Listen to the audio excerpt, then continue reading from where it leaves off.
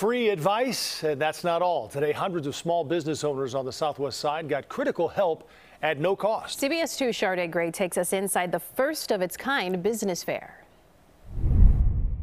Same thing. Nice. Give me a smile. This is just a little portion of the Southwest Side Small Business Fair at the Arturo Velasquez Institute in Little Village. So we often see that a lot of these events are great and they're done a lot of the times downtown. So we're like, let's bring it to the district. Let's bring it here to the Southwest Side. This event is a first of its kind. Cook County Commissioner Alma Anya says this is targeted to minority business owners who struggled during the pandemic.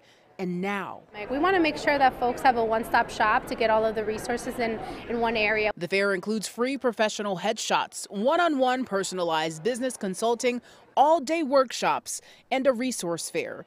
Commissioner Anya says the Southwest Side of Chicago is home to a growing number of small businesses, including mom and pop shops.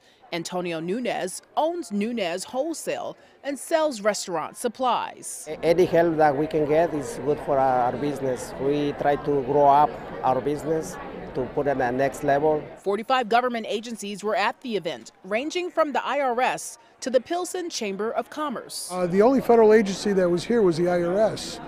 And what scares me, all they do is taxes.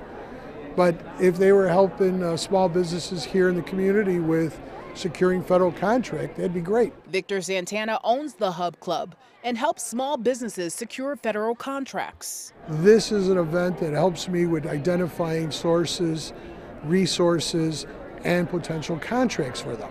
Commissioner Anya says workshops like how to start a business that was conducted here will be brought into neighborhoods like Back of the Yards and Inglewood.